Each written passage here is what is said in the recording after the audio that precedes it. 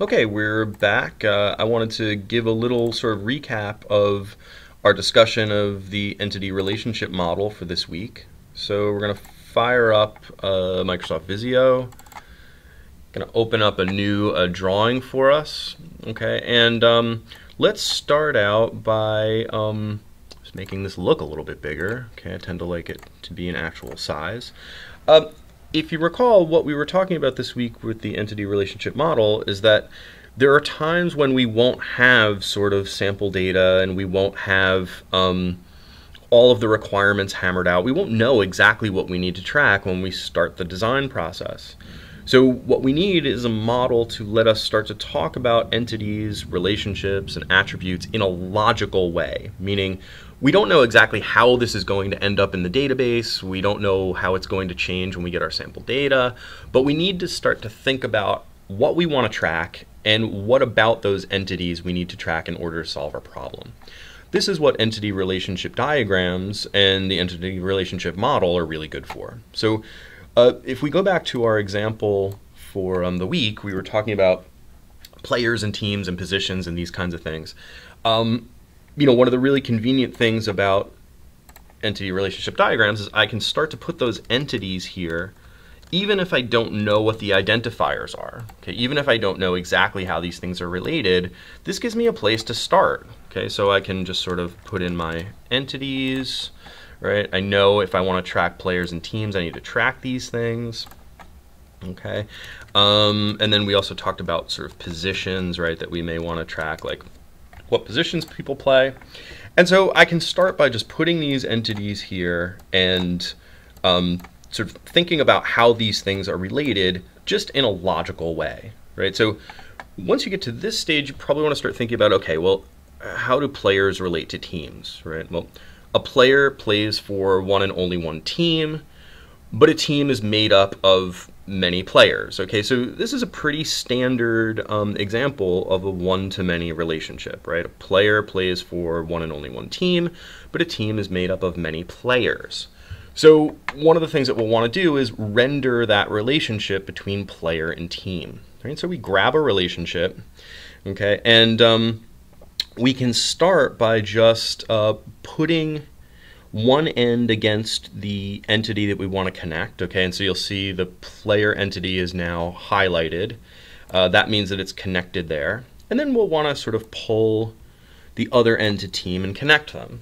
Okay, you'll notice that this is not crow's feet notation. We'll want to change that. We can go to Database, Display Options, the Relationship tab, and just select crow's feet. Okay, and then it'll look pretty much the way we expect it to look. Now, if you look at the way I've actually got this relationship, this doesn't really look like what we had discussed, right? I mean, if I read this diagram, this means that a player can play for 0 or many teams, but a team can have one and only one player. That doesn't really sound like what we would want, right? We want to be able to have a team have more than one player. So in other words, I got this relationship backwards. So let's sort of talk about how to fix it. Okay, this is something that's very frequent when you first start working with these symbols. Understanding one and many and so on and so forth can be a little tricky. If you decide that you've gotten your relationship backwards and you need to turn it around, you just grab one edge, okay, you pull it off, you grab the other edge, and you reconnect them as needed. Okay, so that looks more like what we're used to, okay, that a team can have many players, okay, and a player can play for one and only one team. Now, at this point, when we look at the details of this relationship, we may decide that some of the aspects of this model aren't quite right. Okay, so we can go to the relationship here, okay, and we can actually check out all of the different assumptions here. Okay, so for example, one of the ways to think about this is a player, according to this model, plays for one and only one team and must play for a team. Okay, meaning you can't have any players that are not on a team. If you decide that that's not something that's realistic, okay, that perhaps there are players who are free agents or people who you still want to track as a player who aren't necessarily associated with a team, what you may want to do is change the cardinality, okay, so that it's one or more, okay, or pardon me, what we actually want to do is, right, make it so that a player may be with for 0 or 1 teams, okay. On the other side, we may decide that if a team should always have at least 1 player, meaning that there's never a place where you can have a team that has no players, we could actually change the other side, okay, and say that that relationship should be 1 or more. These are all things that you'll start to experiment with as you start to build your models. Generally, for the types of things that we'll do in class, the default way that it renders these relationships is generally fine. But it's good to know that you can actually change the cardinalities of these different relationships and get more specific if you feel that you need to. So if you really want to specify that a team must have at least 1 player, you can do so. If you want to specify that it's possible for a player not to necessarily be associated with a team, you can do so. Okay, and so you should feel free to sort of use those, keeping in mind that for many of the things that we'll actually need, the default will work just fine.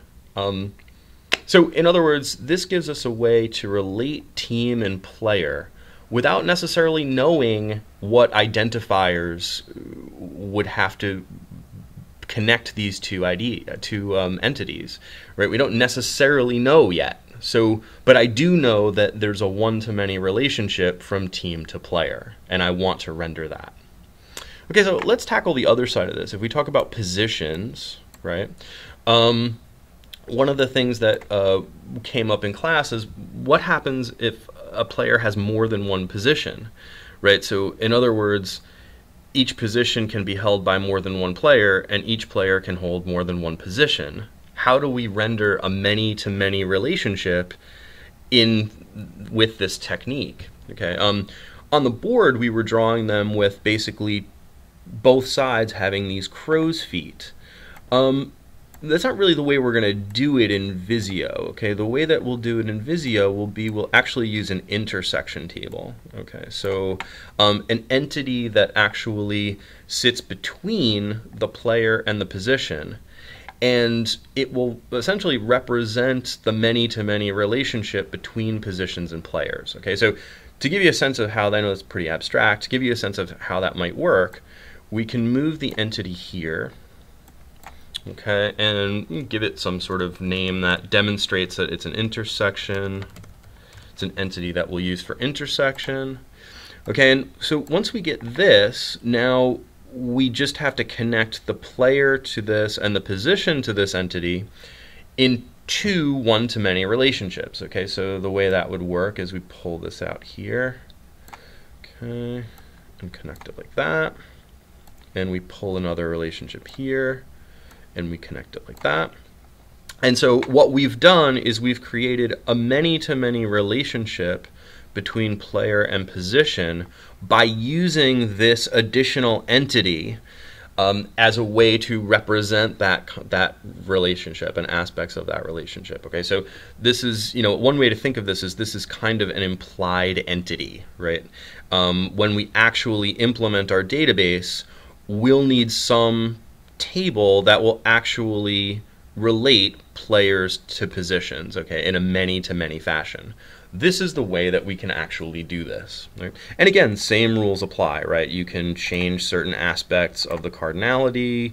You can, you can do that on both sides. You can sort of give these more precise names, right? So you can specify exactly what these positions are, so a player has a position and so on and so forth. You can actually sort of work through a lot of the modeling aspects if you want to. But once you get here and you feel comfortable with the way that you've designed these entities and relationships, so in other words, if you get a good sense of, yeah, those are the entities that I want to track, and that's how those entities are related, then you can start to do some other kinds of things, right? So now we can start to fill in some of the details here. All right, so if we think about position, right, and the types of things we want to track in position, we might want sort of to make up an ID for this thing, right? So this is the kind of table that eventually will be sort of like a lookup table for us. So we may want to just specify what we know will eventually be a surrogate key. Okay, make that the primary key of that table. Okay, and just give us a position here and make this text. Okay, and we'll probably make that required. Notice if it's required, it goes in bold. Okay, and we'll probably want to be more specific about that data type, right? We don't want this length to be 10. Maybe we want this length to be, say, 20 or something. Okay, whatever the largest valid piece of data that can go in there, that's what we would put. And for our purposes, we can sort of call that 20. And we'll want to do that for each of the entities, right? We'll want to start to enumerate the attributes associated with these entities. So we'll want to say sort of team ID here. And remember, we said that surrogate keys should be integers. Right? Keep in mind, I am looking a little bit ahead, right? Ideally, we would be talking about these things in terms of identifiers. So this isn't a perfectly logical model, but I think it gives us enough of a tool in that we can basically start to use it thinking of these right now as identifiers, but knowing that at some point we'll actually have to implement them in the database. Okay, so this lets us specify an identifier for team ID, and then of course we can have team name here.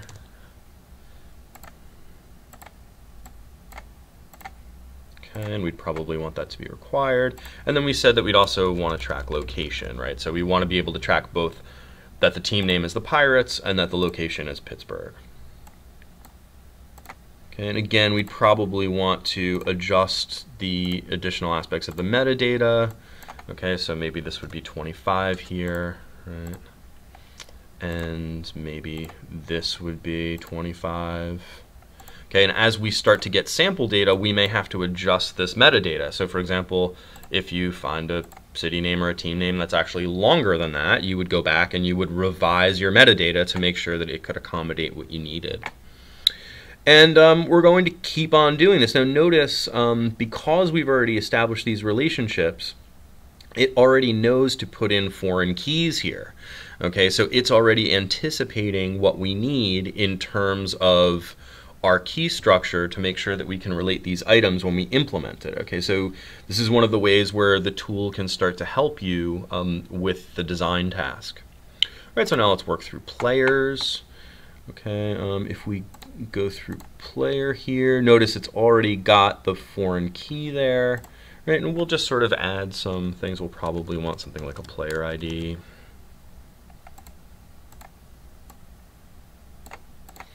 Okay, and we'll want to note that that's the primary key, and then we'll want sort of like first name,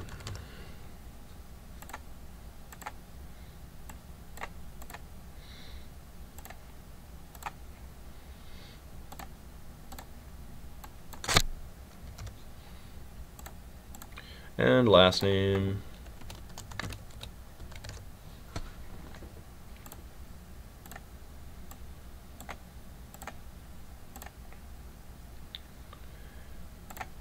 And, you know, there might be some other things that we'll want to put there. Okay, that's okay for now. We would almost certainly want to make our foreign key required. Okay, we'll want to make sure that we do that. And you can see we're slowly working through, we're working out the details of each entity, what attributes we need to track, what the identifiers should be, and even starting to think through how this will look in implementation with a key structure. Okay, so finally we're going to sort of handle the player position, right? Because we still don't have an identifier or a primary key here.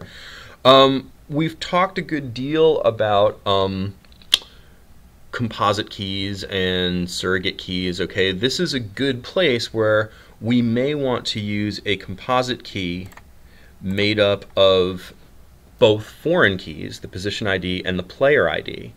This might be a convenient key structure for us because it does a few handy things.